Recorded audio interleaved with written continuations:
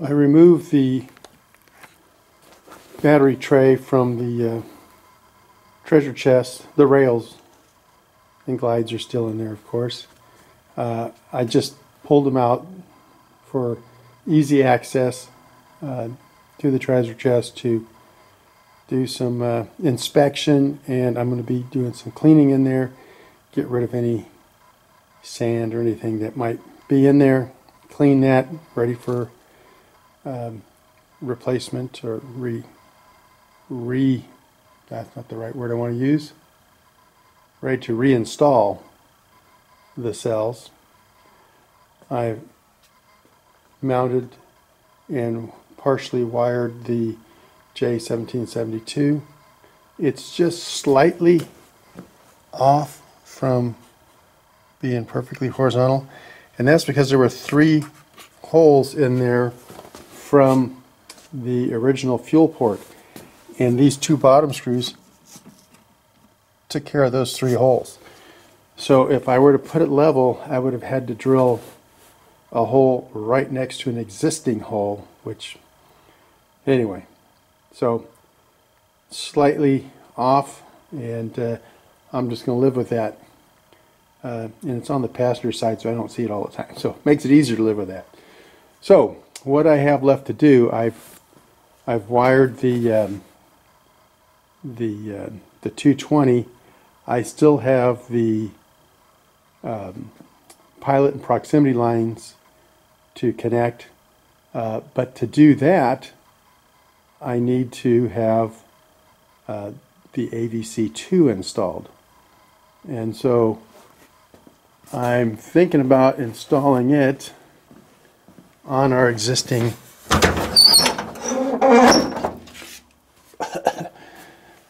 car's been driven on dusty gravel roads.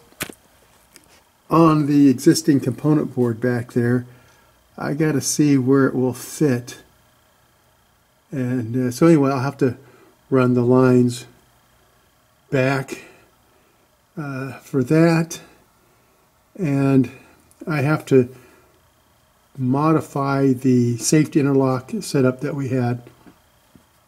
Slight modification with that. So those 2 things we'll be doing. Here's the original charge port. Left it in the bumper. I removed the wiring so it's no longer connected to anything. So that's what's up today, and I'll kind of let you see what I think I'm going to do. Is I'm going to access the from up here. I think it'd be easier to access that component board. I'll remove the little hatch cover here and go in from the top. Here's our component board updated with the AVC2 and our new safety interlock relay down here.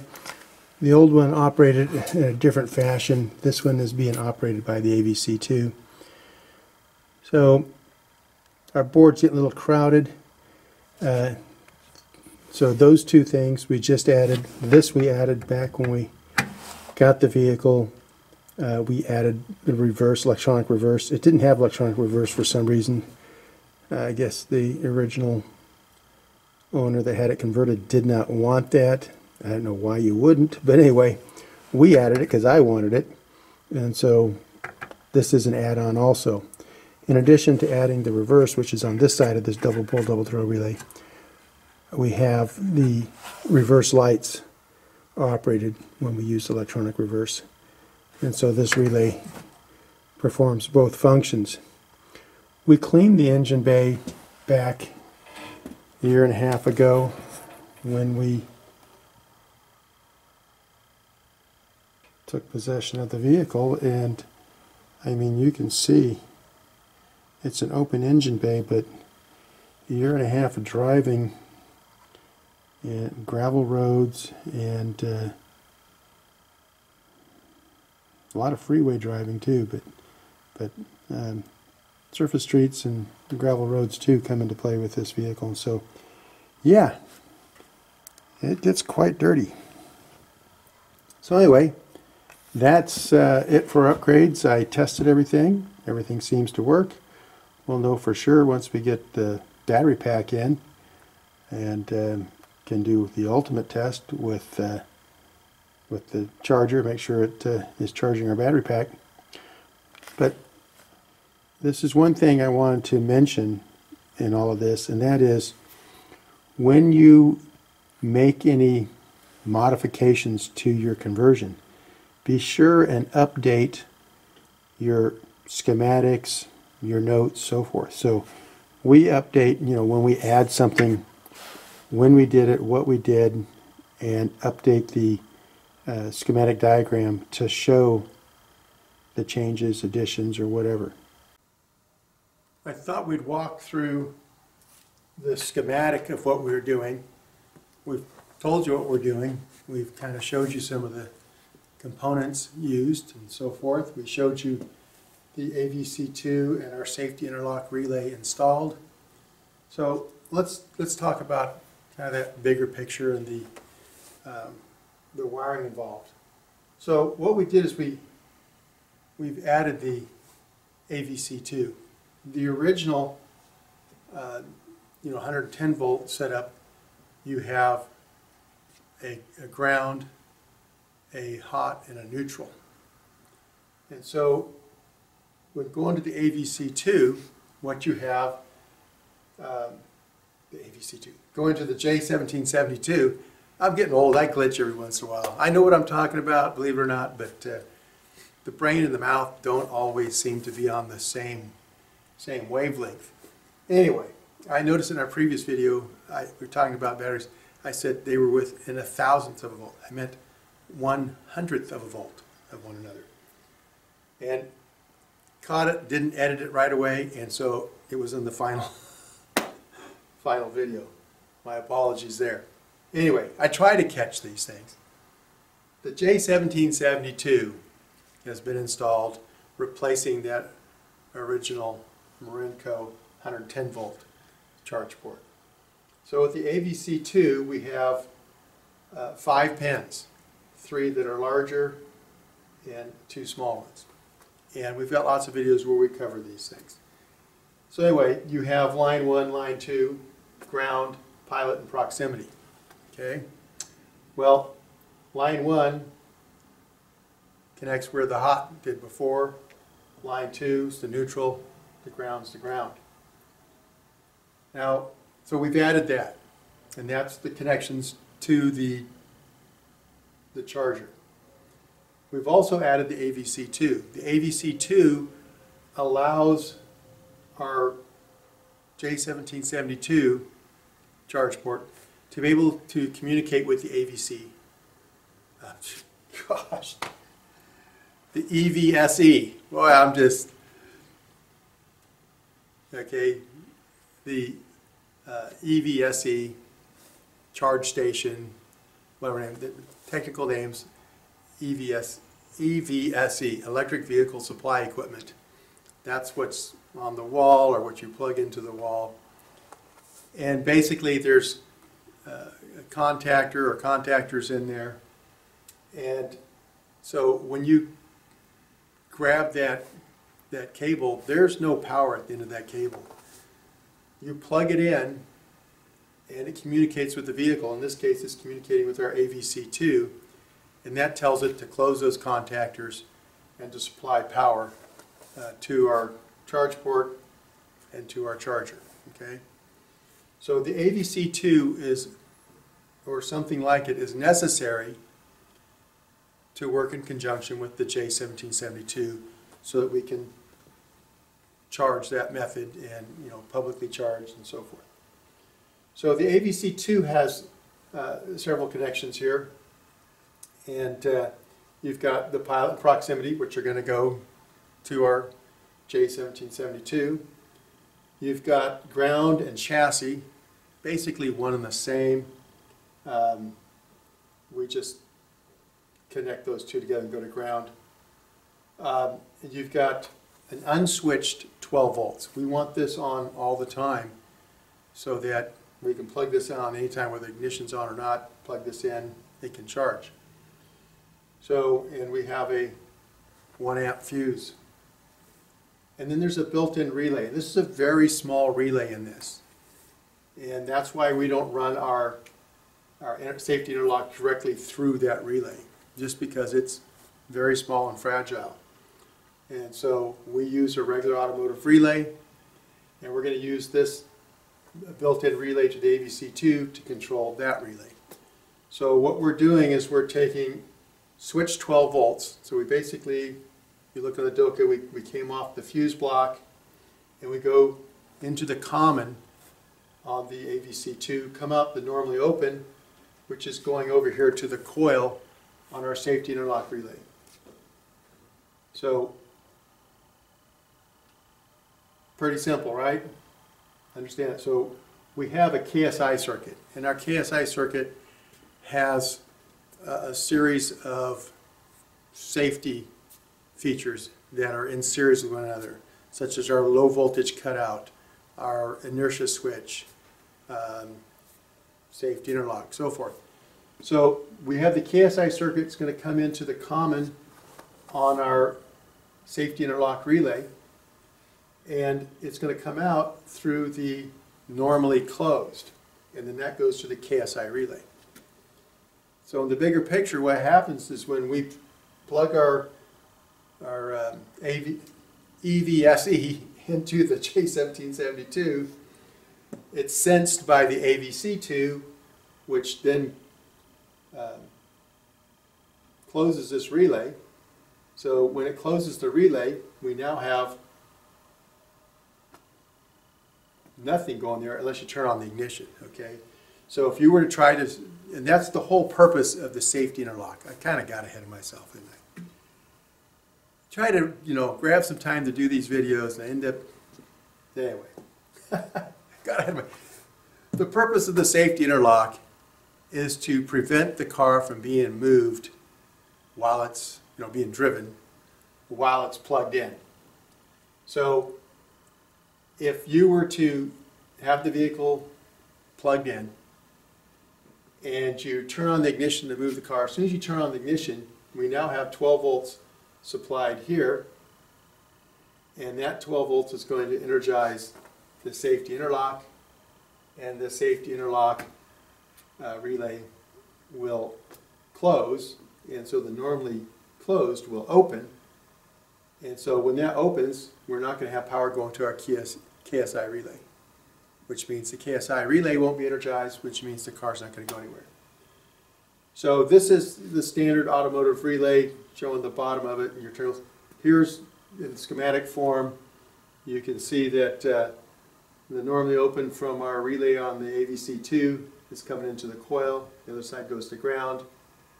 The common is coming from our KSI relay, goes through the normally closed to the KSI relay. As soon as this is energized, that closes, this opens up, and you're a no-go. Now, one of the things that we have done at times, and we do them all differently, this is not the way I normally do these, it's the way I did it on this one. Because it was just, I mentioned it in the last video, path of least resistance. I had an opening on my KSI. And, or my KSI, gosh. This is just an entire video of bloopers, I guess. You have to change the title on the video. I had an opening on the fuse block. Normally what we do is we come from an unswitched 12 volts to the common. And I could, it was just easier to just plug into the fuse. The downside to doing it this way, if this fuse blows out, there's still the possibility that I could drive away and take the cord with me, okay? But, anything's possible. I mean, look how many times I've glitched just in this one video. So anyway, that's why, normally the way we do for customers' vehicles, the way I recommend that you do it is you go from an unswitched source to the common and through. I show it this way because this is the way I actually did it on this one. And I just did it because of proximity things, not adding too many more wires and so forth. It was just this was just easy for me to do in this instance on my own personal vehicle. But yeah, there is a drawback to doing this. So normally when we do this, it would be like this.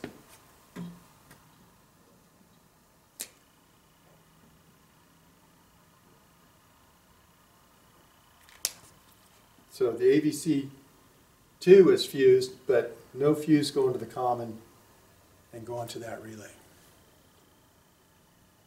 So anyway, just in addition to what we, have shown in the last video and this video about, you saw the J1772 installed. We showed the AVC2 and the safety interlock relay installed. But that's just the surface. That was just a part of the picture. So I thought I'd take you a little deeper, and that's what we plan on doing this year. Is we've always kept our YouTube videos somewhat surface information. We're going to get a little bit deeper this time for people because we kind of feel that's what people are wanting. So anyway, this is what I've done on the Doka. And so in our next video, we will have finished, still bottom balancing the cells right now. In the next video, we will be reinstalling the cells, connecting the interconnects, connecting the cells, as well as plugging it in, see if it charges, see if all this works. And so this is going to allow me to charge much faster than we did before, allow me to charge at public charging, so forth. Not that we've ever really had a need for it with this vehicle. It's a shop truck and stuff, but there are times when I've thought about perhaps using it for a little longer runs, which it's nice because it's electric and I like driving it. It's less of a pain in the butt than getting the old Dodge diesel out. But on longer runs, the Doka just isn't a high-speed vehicle. It's about 65, 70 is pretty much the top end. You go beyond that, it's really burning the electrons. It's not very aerodynamic. It's 4,000 pounds. It's just not an economy vehicle as far as an electric one goes. And so it's great for local stuff, and once in a while we'll run, a 40-mile, 50-mile round trip loop. But if I were to go further and then want to charge and that kind of thing beyond the range of the pack, the public charge is just not going to come into play. Because on a longer trip like that, up here it's all on the interstate. Everybody else is running, I'm running 65, 70, everybody else is running 75 to 85. And so in those cases, I would prefer to take the Dodge anyway. The downside of the Dodge is that's not where it runs very economically either. It's built for towing. And in previous videos, you've seen me standing next to the big fifth wheel that we towed all over the western United States. And this truck is great for towing trailers such as this one, the fifth wheel, so forth. But it's geared low. And so at 70, it's doing, I think, about 2,100 RPMs at 70, which is, red line's over 3,000 on it, but basically normal driving, you don't go over 2,000 going through the gears or anything. It's got all that low-end torque, and it cruises the best at pretty much the same speeds that the Doka does. The difference is you get going faster on the Doka, you're going to need to be plugging in soon because it really starts consuming. Where the Dodge, it's got a 35-gallon fuel tank. You just rock on. If I want to cruise 75 or 80, it'll do it. But again, it's tacking up at that point. So they're both work trucks. That's the bottom line. And so on a longer trip like that, if the truck isn't required, I can take the e-Golf and put the seats down and put a lot in that and it's a very efficient driving car and has a much higher range. So that's kind of, you know, the picture on these EV conversions, especially historically. They were to fill that niche where the average American in 2017 drove 31 miles a day. And so, you know, all of our vehicles from the very beginning all had, you know, at least a 40-mile range, most of them in that 60-mile range. And that's where we stay today. We're basically, they all have an 60 at the very lowest, but 80 to 100 miles. That's where we live most of the time. That keeps the cars light and agile, keeps your costs down, and that's where the majority of the people live. On any given day, less than 7% of the people drive 100 miles or more. And so, you know, your situation may be different, but that's the reality, okay? So numerically, that's where the bulk of the requirement and need is, and that's what we build for, and that's what I use. You know, the Karmann Ghia was a 60-mile range car, the Bug's a 60-mile range car, my e-Golf EPA rating 83 miles, and I've never had an issue with range. The Doka's a 60-mile range. It's not an issue, you know, because I just don't drive that far on a daily basis. When we need to travel further or need to pull heavy loads or carry heavy loads, I've got a Dodge Turbo Diesel that can do it without even without even grunting. And so that's kind of the bigger picture. And so hope that you got something out of this. I know I'm not young, attractive, and entertaining. I misspeak a lot. I can't even call things by the right names. But I do appreciate you watching. And like I said, in 2023, which this is, Happy New Year, by the way. This is January 1st, 2023. And we're wanting to build our subscriber base up to, we'd like to get beyond 100,000. Not for any particular reason other than I like to have a goal. And so this is going to be a goal. We've been doing YouTube videos, I think, since 2010. We started the business in 2008. I think we started YouTubing in 2010 after we restored the Bug.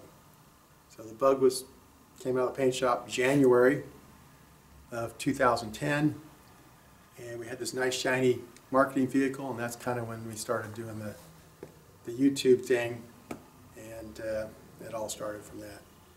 So anyway, that's one of our objectives for 2023 is build up that subscriber base, and that's mainly, now that I think about it, it comes up because about once or twice a year I'll look at the analytics, just because I'm a kind of a numbers kind of bottom line kind of, where's the rubber meet the road kind of thing. And it's interesting that most of our viewers, most of the people that view these videos, most of the people that will view this video are not subscribers.